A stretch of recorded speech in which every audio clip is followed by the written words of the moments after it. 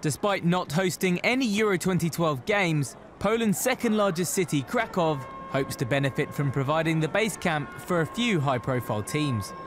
England, the Netherlands and Italy will all stay in the city based on the Vistula River, and it's hoped the European Championships will help in the development of Krakow as a tourist destination. 39-year-old Martin Lewandowski, who was born in Krakow and has been selling fruit and vegetables at the local market for 20 years, wants to share his town with the football fans. Viele Leute mitkommen nach Krakow und das ist sehr gut.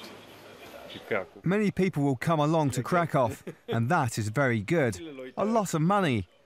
And many people will see what a beautiful old town Krakow is. One person hoping for a prosperous few weeks in Krakow is Deputy Mayor Magdalena Schroka.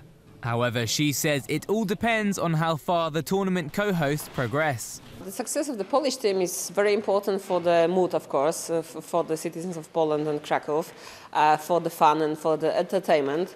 And it's very important for the sale of the products of Euro 2012 and also for the advertisement sale. It's not all about 15 minutes of fame and a quick buck, though.